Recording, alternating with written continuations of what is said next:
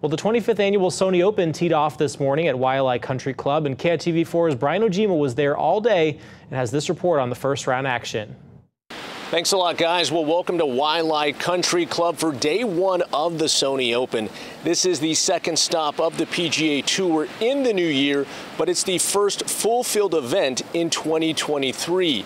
Now, 144 golfers got things underway this morning, with several of our local guys getting underway at 1:30 this afternoon. Let's go to the highlights. Beautiful day for golf. Moanalua grad Brent Grant on the first tee. He gets a loud applause from the local crowd. Michael Castillo qualified for this event. He's a great story. He's the oldest player in the tournament at 60 years old. He's also battling cancer. He had a chance for par on the opening hole, but his putt is a little off the mark. He had to settle for bogey. Grant fired a 1-under par 34 on the front nine. As for Castillo, he shot a 3-over on the front nine.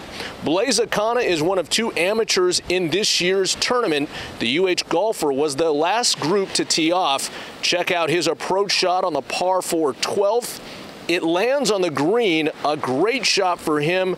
Blaise had a chance for birdie, but his putt hits the pin and bounces past the hole. He had to settle for par.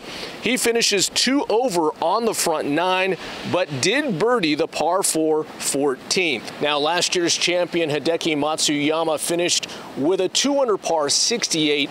The players will tee it up early tomorrow morning at 7 a.m. That is the latest from Waialae Country Club. I'm Brian Ojima. We'll send it back to you guys in the studio.